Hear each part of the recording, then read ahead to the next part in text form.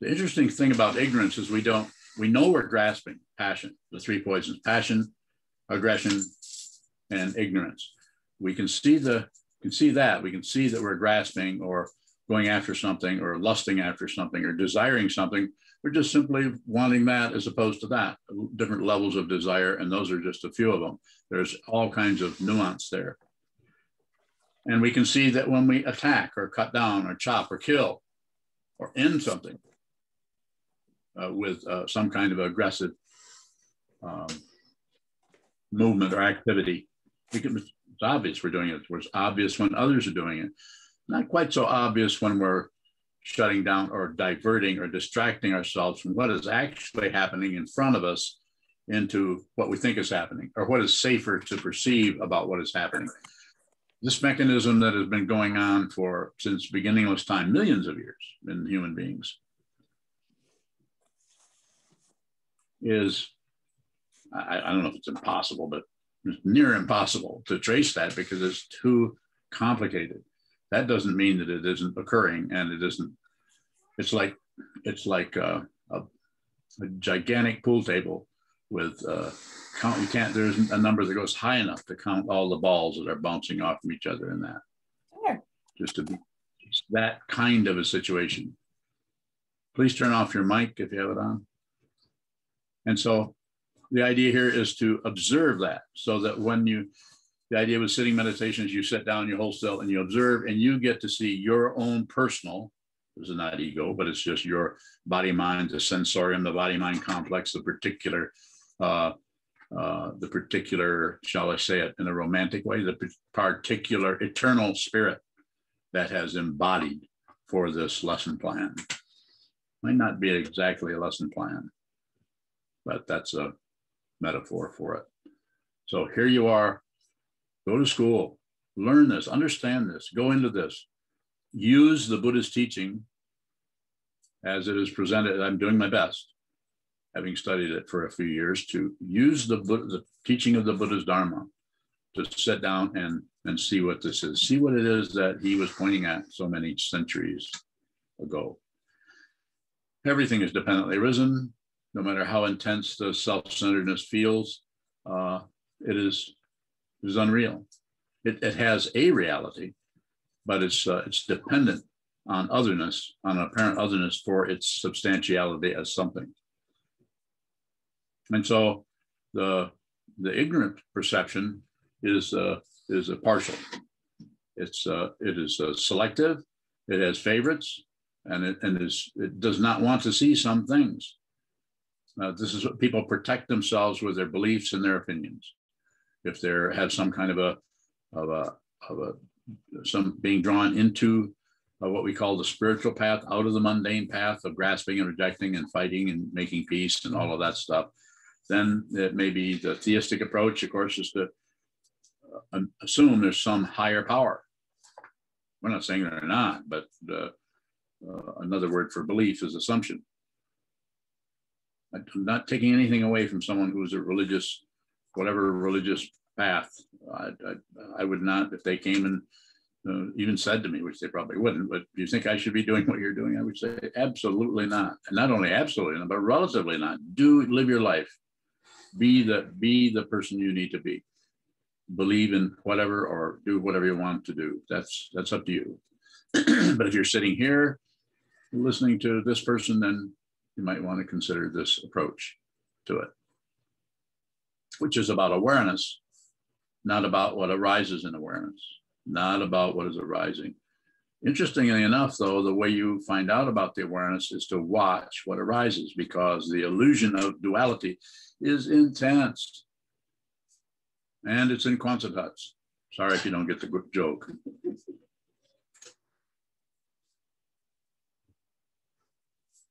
I get very bored sometimes, and sometimes there's only certain things I can laugh at. And that happens in my mind stream. How about you guys? Sit down, hold still, look at the wall, and discover your natural sense of humor. Sense of humor is like space. Whatever shows up in it and then turns over is quite humorous, because it looked like this, but then it became that. This is the secret of the comedians, is to seduce you to come onto a particular rug and then pull. Same also happens with a Dharma teacher, with some of them anyway.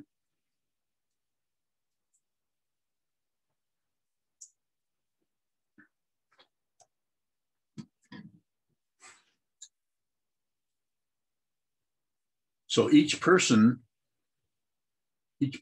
has to see the way they personally are obstructing or shutting down on something.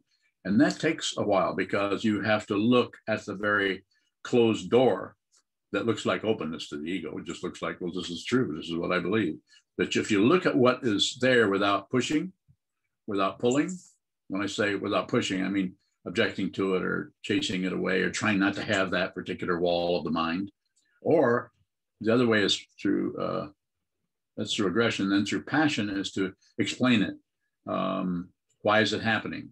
To do anything with it other than just observe. And then the third way is the most difficult one, which is to just distract yourself from it. But if you've gotten yourself to the cushion, you've gone a long way to working with the basic difficulty of the three poisons, which is ignorance. It's possible to deal with passion and aggression in a more direct way, but it's very, very difficult to deal with ignorance in a way other than just observing that wall. And it will just look like a wall. It won't look like an obstruction. The nature of ignorance is to have no particular identity except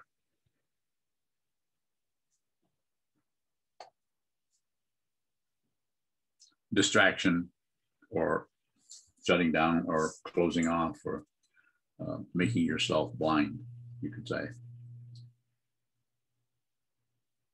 And the way this shows up with each person has its own particular nuance, own particular characteristics, color, tone, shape, texture, energy movement back and forth, or solidifying, or back and forth, or solidifying. Maybe you just solidify.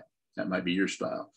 Another style is to just continually shift back and forth, and keep that going by keep looking for right and wrong.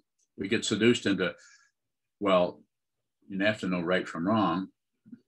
I'm happy to respond to any questions about this. Please, when I say come and get me, I'm saying don't hesitate. If you have questions about this, if you think you know something about this, bring it this way. If you think that I'm mistaken or I'm unsure, or I'm kind of projecting some kind of belief in something, come on. You want to follow somebody? Follow this person and you're going to end up all by yourself, which might not be a bad idea. I'll take some questions or I can keep talking either way.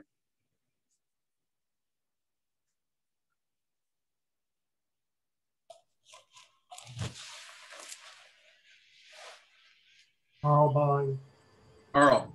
When I label something, let's call it restlessness, it can help me focus on it or observe it in a way that I might not be able to if I did not somehow label it. Can that sort of labeling, that I guess that's like a ignorant perception, can it be useful on the path? So as I understand what you're saying, if I do, I would just say, just continue. It's just a matter of repetition. Just repeat, just come back. This is why it's called training, is because you're actually looking at something and the feeling of not getting it or not getting it right. That's how it feels to be in the second grade. And look at a bunch of glyphs on a blackboard that you don't have no idea what they mean. So you have to start somewhere. And I'm just using that metaphorically.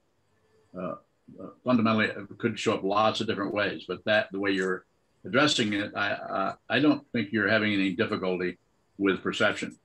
You just are perceiving what you think it is, and you can't stop that. You can't change it. The very nature of trying to change that is spiritual materialism or material materialism or mundane materialism, and there are techniques. And they're not wrong. I mean, they work relatively, but they don't work ultimately. What do I mean is you're not going to live forever. And so that's why the spiritual path is there. If we didn't have a If we never died, if the body never went down, it might be a different story. Perhaps not, but it could be. But all you have to do is persist. I've talked to you enough that I know all you have to do is continue to do it. Do a lot of it. Talk to Bob Holman. Get one of these. Oh, this is really heavy. These 4-hour glasses. Well, you don't have to have one, but it helps because then you can't cheat. There's no way you can get the sand up there to come down there. I mean, you could, when it's halfway, turn it over, but then that would make you set more. So that's not going to work. No. So sit down, hold still, just observe. Whatever shows up is what you need to look at. Even if it's your mind chatters, this happens, and then you complain to yourself, oh, here I go again, and so on. Of course, I would say don't add, but it's not about not adding so much as rather than I say don't add, and then you notice how every time something comes up, you have a comment on it. And then you notice that you can't quite stop that commenting. That's awareness. It's awareness about the difficulty, about the obstruction, about the wall. Please don't try to get rid of anything. You don't fight with dependent origination, and don't agree with it, and don't ignore it. Those are the three. If you have questions about that, come this way.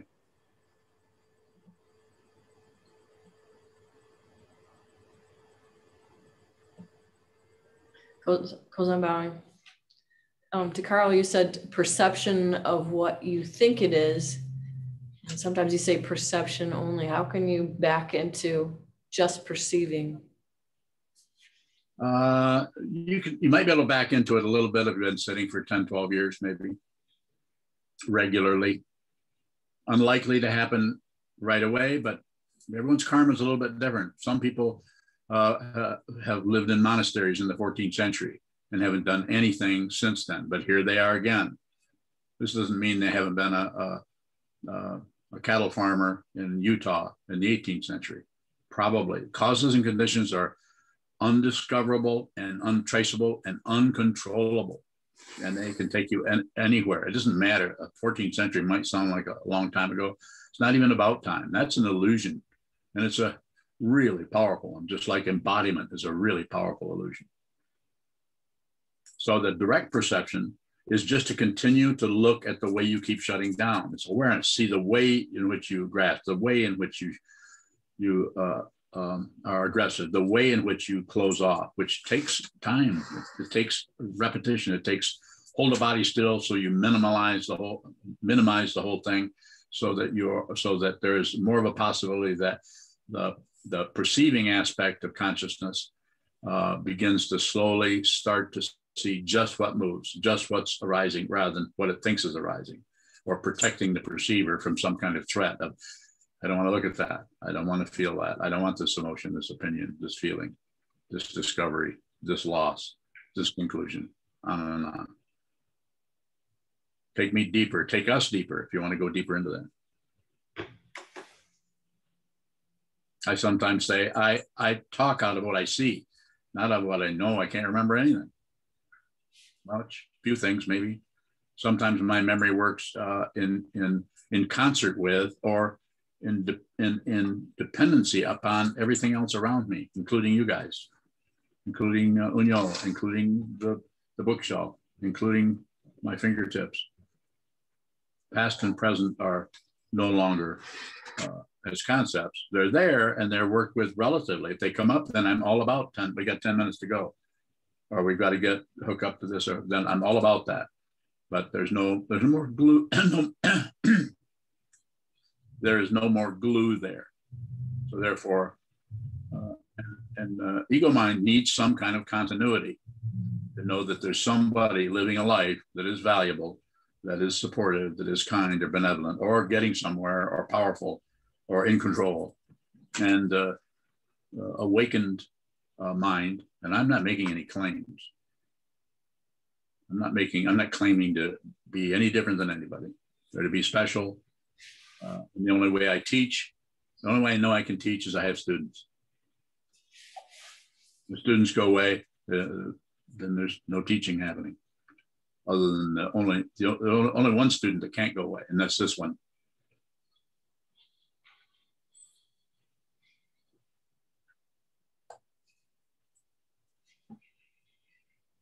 Junshu bowing. There's a question from Benjamin Swartout. Yes, Benjamin. He asks, where are we going? Good question. You're not going anywhere. I mean, the question is valid relatively. You know, we're going towards sickness, aging, and death, to put it literally, not nihilistic. It's just the truth. I mean, body, mind. We don't know anybody that's lived more than what, 120 or something like that years. So we're going there. But if you want to know where we're going in terms of Buddha's Dharma, we're going in circles. It's called samsara. And we've been doing this, and I want to say this before I even make this next statement. Do not even try to believe me. I'm not promoting this. I don't believe what I'm about to say. I don't need to believe it because I know it. I know it. I see it. Shall I say that again? I see it. I see. What do I see? Circles. Or as Unya pronounces them, kirkles. Round and around, around. Life. It's everywhere. There's a metaphor for this everywhere.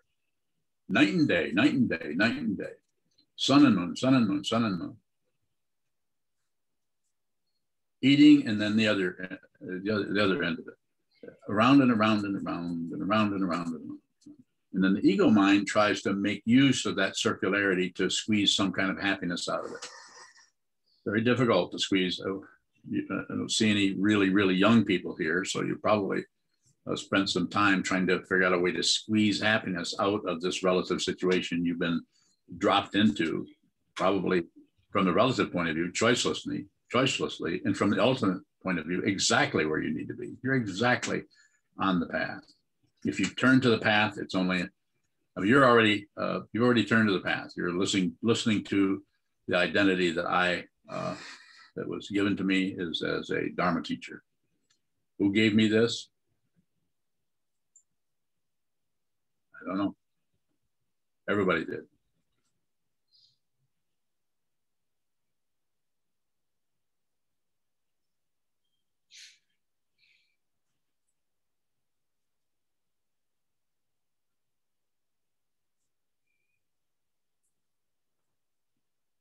Goes on bowing.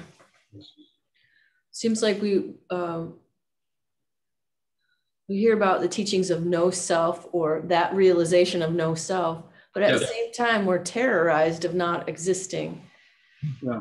And that fear is probably deeper than we realize. So how can we work with the fear that goes so opposite, under the radar of what we're trying to see? Well, it looks like it's just being persistent with it. The fear is going to come and go. Just continue, just don't give up. If you try to push it away or cover it up or something, then it makes a different kind of circle, or a more vague, or a more, it goes into the dark and comes back. Where spiritual path is about seeing the truth, seeing the ultimate truth fundamentally for yourself, not just something you believe in. If someone says, what do Buddhists believe? Depends on who asks it, but I might say either not much, or I might say, what do you mean by belief? I might find out what the structure is. In other words, communication. What when you're communicating with somebody, what is it they're actually looking for when they ask you a question? So what my response to you, if I understand your question, in your situation especially, but in others probably, just repetition. Just train your mind, just get to the cushion, schedule yourself, because samsara is not going to support this. That's why we have a monastery, for those who are really, really sincere and serious and find that living somewhere else. We've had people move into the monastery. We've had people move out. We've had people move in, move out, and move right back in. Not many, but some, because they see that it might be better to live there, where there's some kind of a structure that helps you, supports you, training your mind. When you're bowing. So based on Kozan's question, there is no self, non-existence. Well, it's a concept, and it could show up that way to some extent conceptually. but it's the self. No self just means that there's no attachment to the self, rather than thinking that the actor on the stage is the real person which we tend to feel if we're watching a play. We start to identify with it. If it's a really good play and if it's really good acting, we get magnetized by that and actually start to, shows you how mutable and how porous the identity is, that you can watch a movie and actually fall into identification with a character. And a good example of that is if somebody's about to be murdered, or if someone is thrown into a dark cell or buried alive, we can identify that. We don't sit back and say, I'm fine, because that's what, and for some strange reason, and it isn't actually a reason, and it's not even strange, we're entertained by that kind of fear. Some people love horror movies, and other people, like you, don't want to watch horror movies. It's too close to what might be the case. More? So it's both real and unreal. A play is both real because we're magnetized by it. We're eating our popcorn and we're looking, and sometimes it might be so difficult we actually have to avert our gaze because it's just too intense to watch that. Even though it's imaginary, it's made up, it's not even real. It might be easier to actually watch something right in front of us that's actually happening, because the dependent origination that happens when it's your actual eyes on a topic or on a subject that is being hurt might be more intense in terms of reality. When I say reality, the actual situation of dependent origination, rather than your supposition or your ignoring style of perception, which goes into the movie and knows it's protected, so therefore it can indulge in identification. Follow me? You can't indulge in identification if somebody's being murdered in front of you. Not that I've seen that happen, but I've been in a room where people have died in front of me. And it's a different kind of dynamic there when it's that close. Yeah. So, Divine, is there another word you can use for when you say something is real or unreal? So it is unreal in that you believe in this and disbelieve in that, and you're caught in the net of what's called Indra's net. You're caught in up and down, back and forth, right and wrong, should be, shouldn't be, Buddhas and sentient beings, enlightenment and delusion, and all the polarities. Life and death that's the big kind of scary one if you let yourself look at it a little while. Excuse me. Was the last part reality? Just the definition of real and unreal. Real is something that does not appear and does not go away.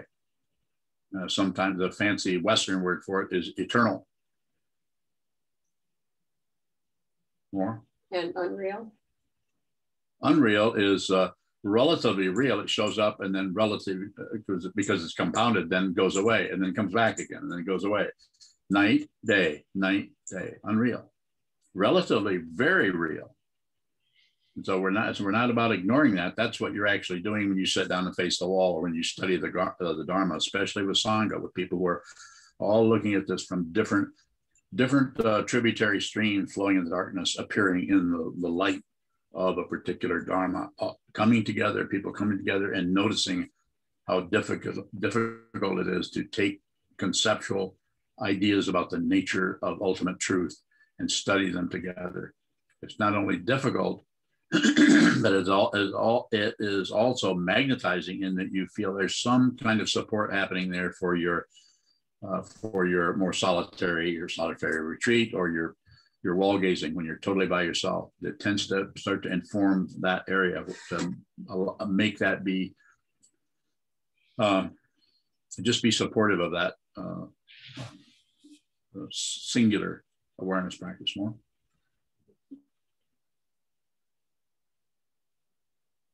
Any questions? Does anyone know, are people able to view this on YouTube?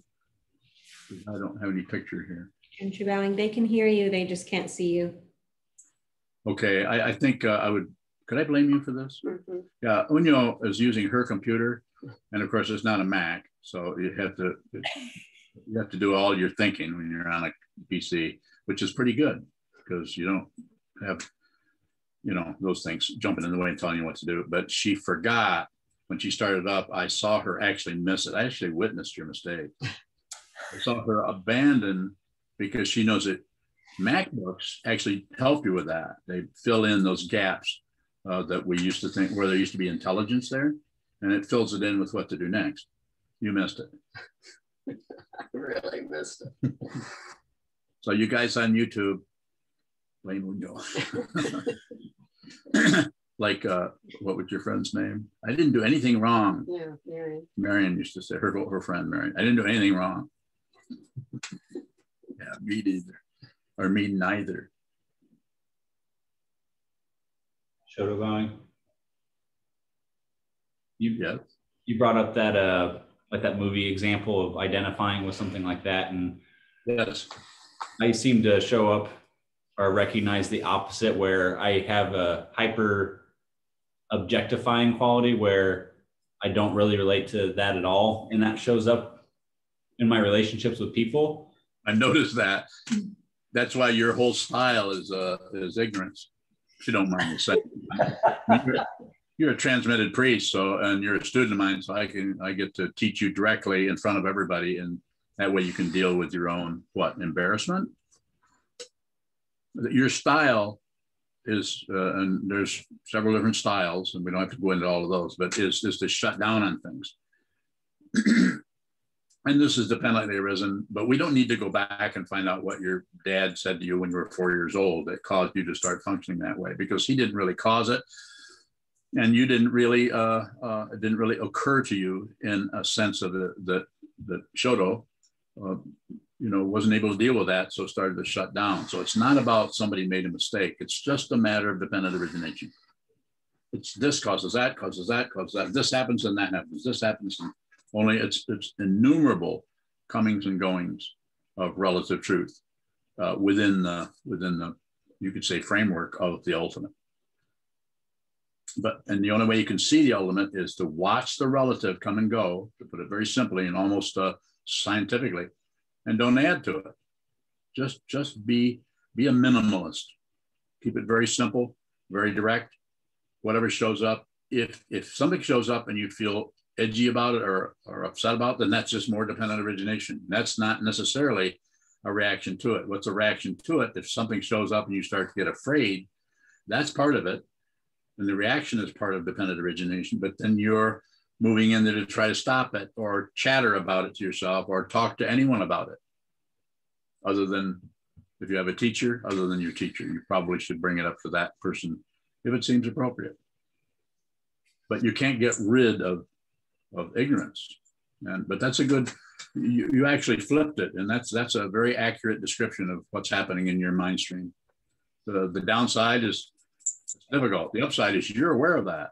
Or you couldn't describe that. You couldn't take my example and flip it around and say, I just do the opposite. And I would say you're very accurate there. It's not a compliment. I don't compliment anyway. But I might describe things, and that's what I was doing. I was describing that as you're one of the nicest people I've ever met in my life, and I hope to see more of you. How'd that feel? So when I'm interacting with someone, You're not going to answer my question. I said, how does that feel?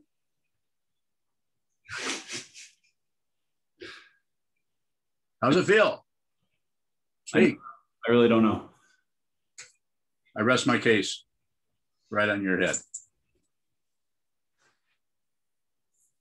Good. Please keep coming. You can go into your question and I'll stop putting tripwires in your path. SokukoJi. So when I'm interacting with someone directly and I can see that I've just kind of put a barrier between me and their sadness or their difficulty, is there a way to begin to relate with them? You're doing fine. Really. Don't do anything else. You're already doing it. Just don't push, don't pull, don't modify. You're already fully, as of November 18th of last year, you're already fully ordained as a Buddhist monk. That's a pretty strong commitment to make. So that just return to the vow. save all beings, but don't set up some kind of standard about how that's to look or how that's to be done. You're going to get less and less credentials as you go along. And finally, there'll be the final disappointment is no credentials at all. Just this, which is not no longer an individual, and no longer is it a bunch of individuals. There's no solid self in the skandhas, form, feeling, perception, concept, consciousness. There's no solid being, but the illusion is outrageously brilliant. Take away the illusion, what do you have? Brilliance. I don't want to give away too many secrets here. Show bowing. Something that seems to show up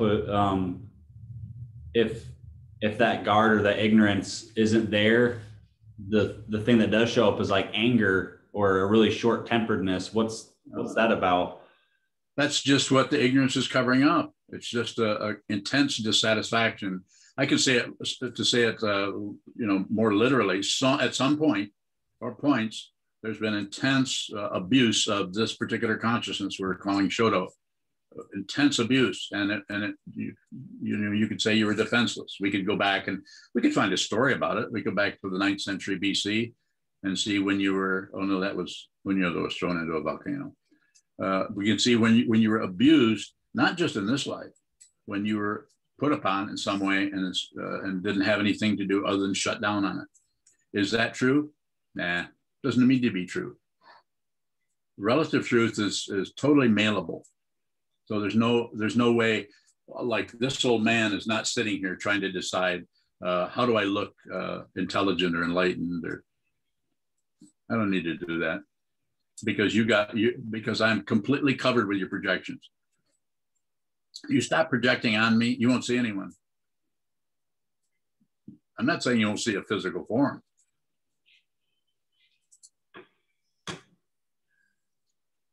So I would say just you're already doing it. Just keep going. But thank you for that question, because it gives us the opportunity mutually to discuss that particular dynamic that's happening with you. And we've talked about that many times. This is kind of the closest we come to seeing how that flips around. More questions about that if you have it. And from anybody else also, that's an interesting area, that the way ignorance works.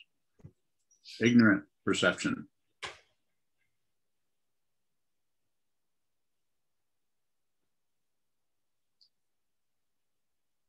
I'm Jason Bowing. I don't have a question about the ignorance, but I was wondering, what is dependent origination dependent on? On itself. This causes that. Things get warm, other things cool down. Sun shines on a plant, it grows. The roots that are going into the ground is a very simple example. It's a very natural hierarchy that is happening all the time. You don't put the roots of a tree in the air and the leaves underground, it won't work. It has to be a natural hierarchy. And this kind of hierarchy of the teacher and the students does not work unless there's intense cooperation. That doesn't mean you have to be cooperative.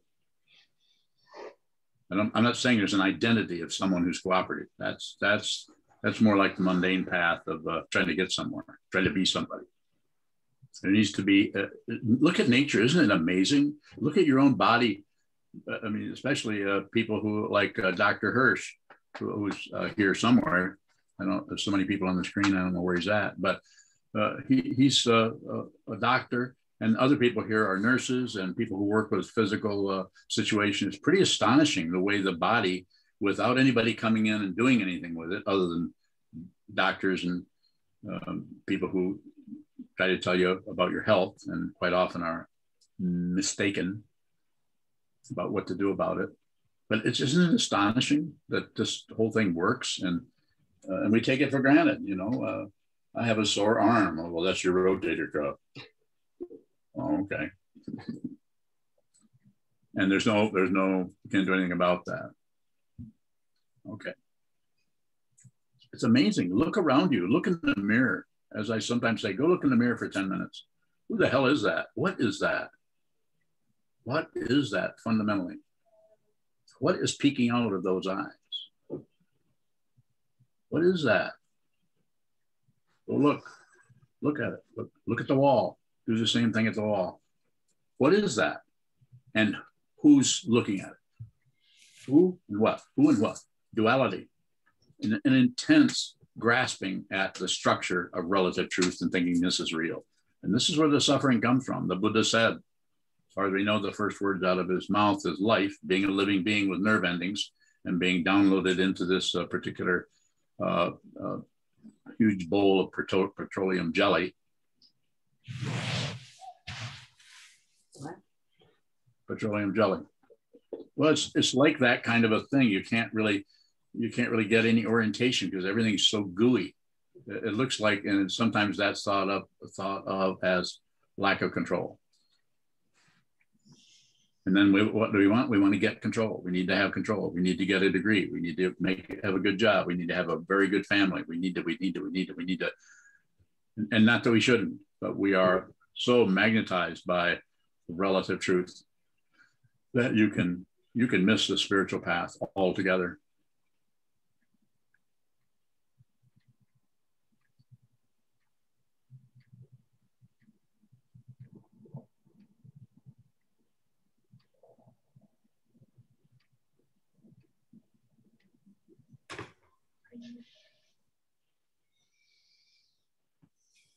Any other questions?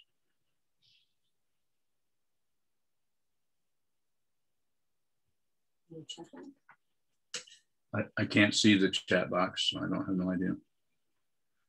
Well, there was 10 people on YouTube, and 2 of them was left. So Junshu Valley. we can stop if you want. Junshu, go ahead. Another question from Benjamin Swartout. Yes, Benjamin. How would, in quotes, "we shall feast on joy" from the Dhammapada 15th chapter work with non-ignorant perception?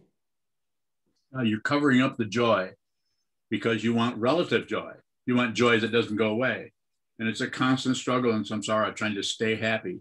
People sometimes resort to drugs because they get some kind of artificial, because that whole area of the mind is so porous, we can fill it with stuff. I know, I did a bunch of that myself a long time ago. It doesn't last. And sometimes it can turn into terror just because you're messing around with something that is none of your business. And it's not that it isn't your business, but there's no you that has any business being there as some kind of manipulating, trying to make your mind do this, make your mind do that. People do it with everything. They do it with everything from aspirin to ayahuasca. Go ahead. What you might want to consider just being radical. Sit down, you'll have everything you need. The Buddha didn't have anything but his hands and his butt and his knees and his eyes and his body-mind complex. He sat down and he saw what this was. And he was generous enough to share it with a few people, and they shared it with somebody else. The next thing you know, other people were interested, and it came out of that. He didn't go out and promote some kind of brotherhood of the Buddha or something. It just showed up. So the idea there is, if it's not about some kind of artificial, don't enjoy yourself, or don't, some kind of manipulation so you can get into the ultimate realization, which is this profound bliss or joy. Joy or bliss that is being pointed to there is not about relative happiness. Relative happiness comes and goes. Sometimes you're happy, sometimes you're sad. As Trungpa Rinpoche said in his Sadhana of Mahamudra, happy and sad, good and bad, happy and sad, all thoughts vanish into emptiness like the imprint of a bird in the sky. So, and also he said that pain and pleasure have become ornaments, which it is pleasant to wear. So how can it be pleasant to wear pain and suffering? How can that be pleasant? Relatively, it can't be.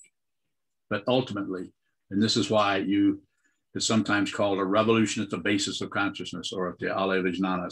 I don't know if it's an actual revolution. I use that because it seems to be okay. But it is actual a turning about at the basis where there seems to be some kind of a relative but intense and ongoing gravitas we call me. and my ideas and what I think, what I like and what I don't like. If you want to live that way, go ahead. I won't stop you. I won't even get in the way of your way at all. I might listen to you, but I'm not going to argue with that. I've met people who are, might not do this kind of a melodramatic thing that I'm doing here, but I'm just trying to emphasize that because we do feel incredibly tight. And how do we let go of that? Watch the way you hang on. You can't artificially just let go. You have to see the way you grip it, and it can be difficult and painful. Do it anyway. Do it anyway. What else? I'm not going to say what do you got to lose, but I'm going to say what else are you going to do? Just keep climbing the ladder, trying to get somewhere.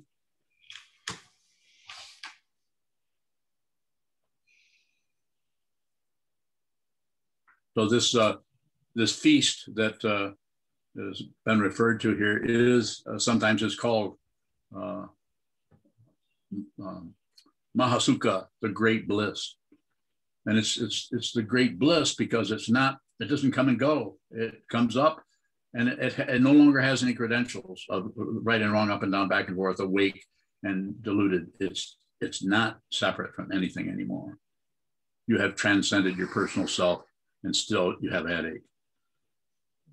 You have transcended the personhood and you have transcended this world and you're still in it, looking for something to eat or some place to take a dump. I'm not trying to be funny. I'm just saying it's a relative kind of thing that continues.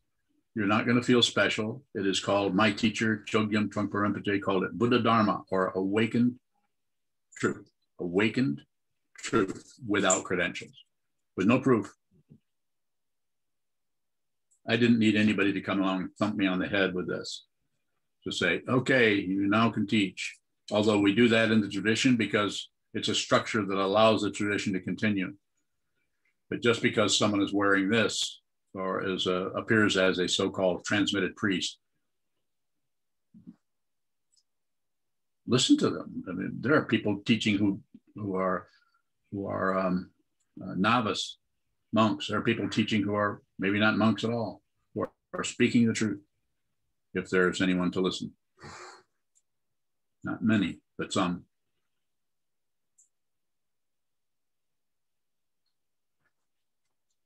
Yuhong bowing. Go ahead, Yuhong. What's the definition of bliss? Sorry, back to the bliss. What's the definition? Yeah, it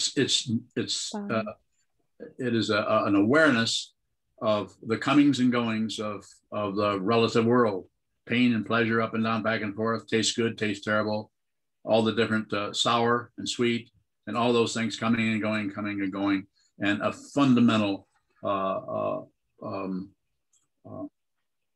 It's not a contentment, so to speak, but it's a fundamental, not separate from anything. Everything is your child. Everything is your mother. Everything is your father. It's just one incredibly vast and complete family of otherness that shows up as not separate.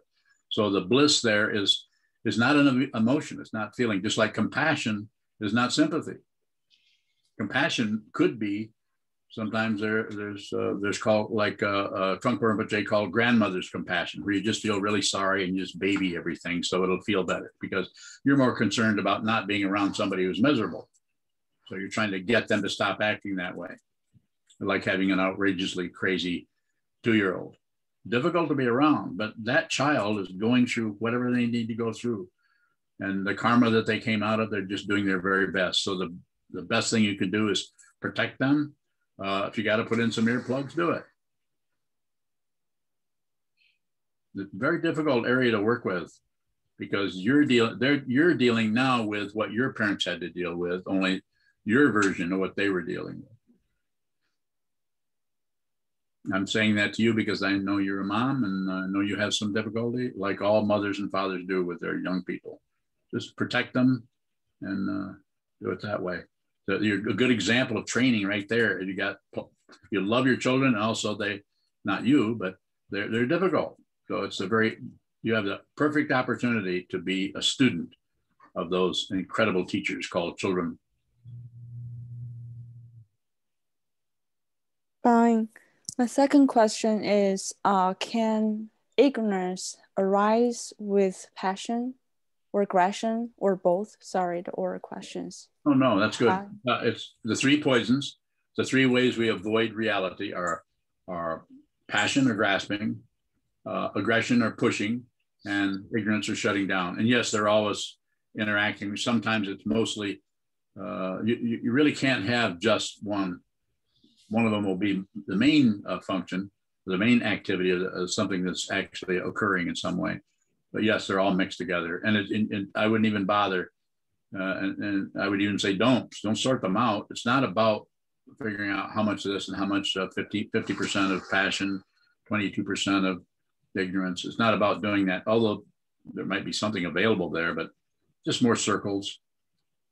Sit down, be direct, very accurate, very strong physical forms. Sit down, hold still, but don't be rigid, don't maintain it.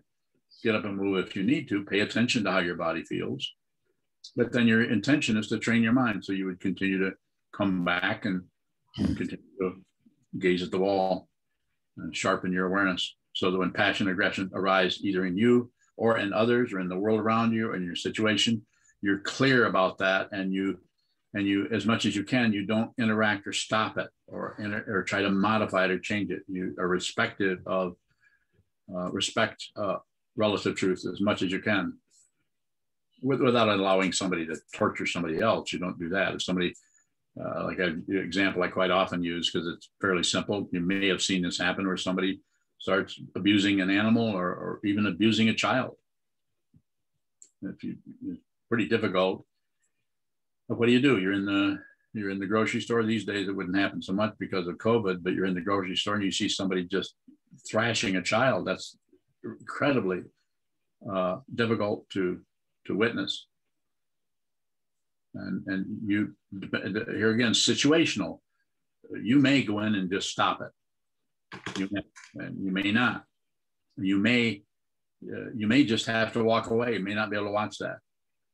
But if you're seeing that, my recommendation, if you want to hear it, is don't do anything. Don't do anything more. Don't do anything extra. Just observe. If you're just observing that, then that brings someone who is abusing someone else does not want to be witnessed. They prefer you walk away. They prefer, and they don't want, and if you interfere with them, they're going to fight back because they feel justified in what they're doing because they're fighting off their own craziness by taking it out on a young person. You know, it's a simple thing to say. How do you deal with that? It's dependently arisen. This might have been going on with this particular two people or two consciousnesses or two sovereign entities, lifetime after lifetime after lifetime. Do I believe in reincarnation? I don't believe in anything particularly, nor do I disbelieve in it.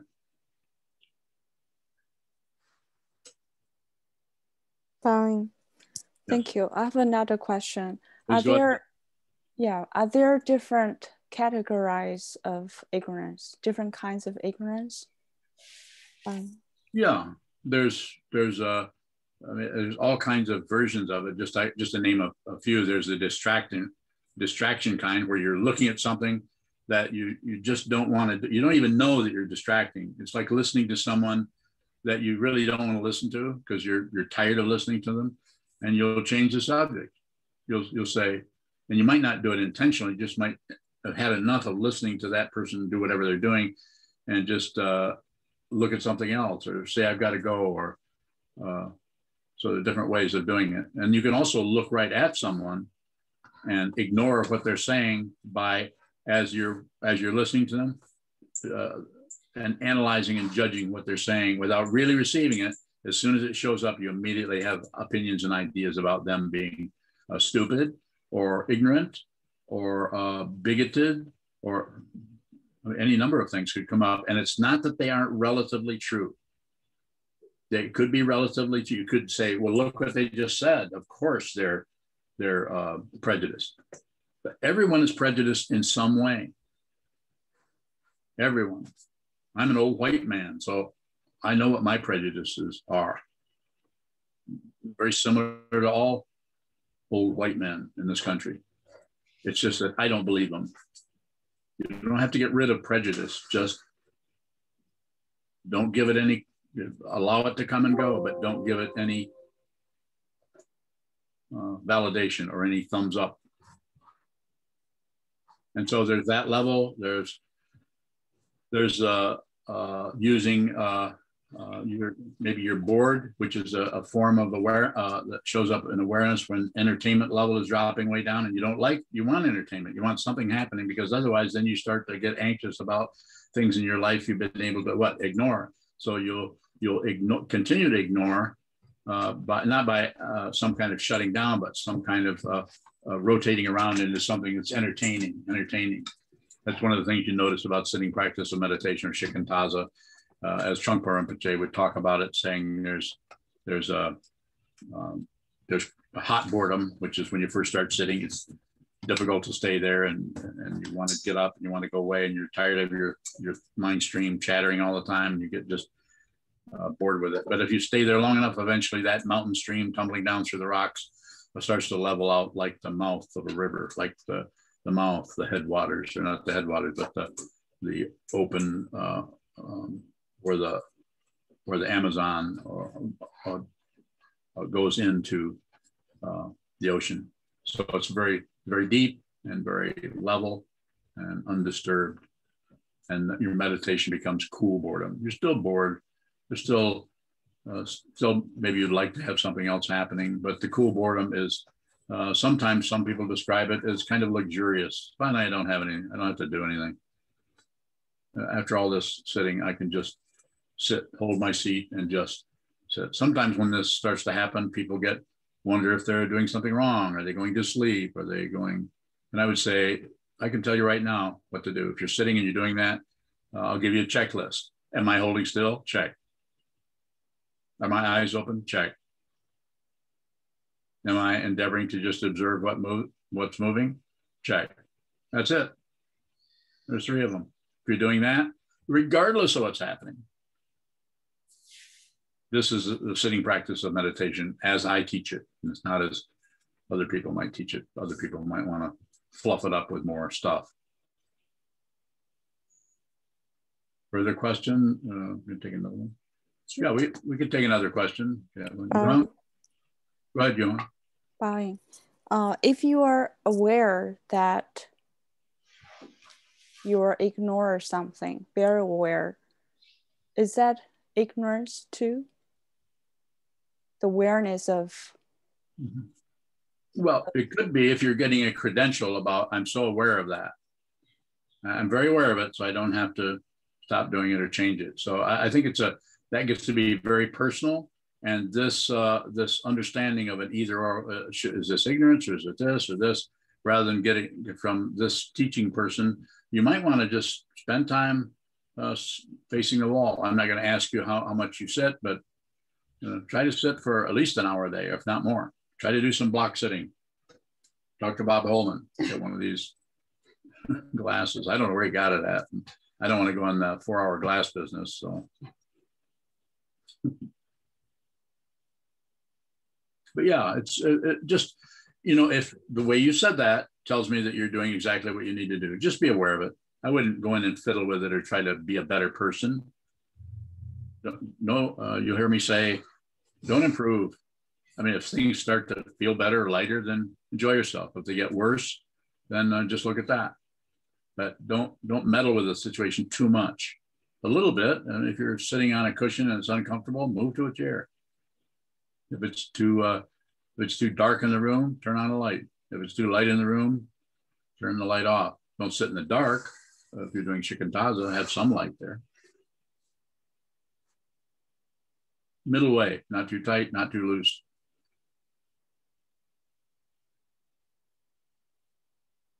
Bowing. Yes. One final question, if there is one somewhere else.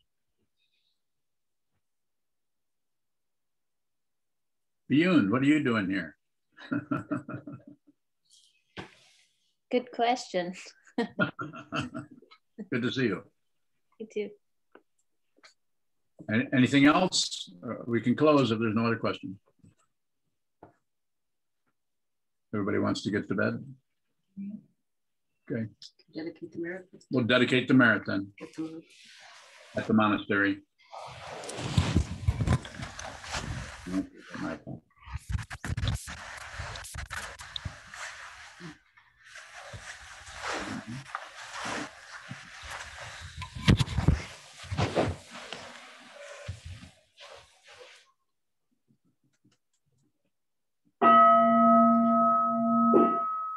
May the merit of this penetrate into all places, so that we and every sentient being together can realize the Buddha's way. Ji-o san shi shi hu, shi son bu sa mo ko sa, mo ko ja ho ru mi. The 10 directions, the 3 worlds, all Buddhas, all venerable ones, Bodhisattvas, Mahasattvas, the great Prajna, Paramita.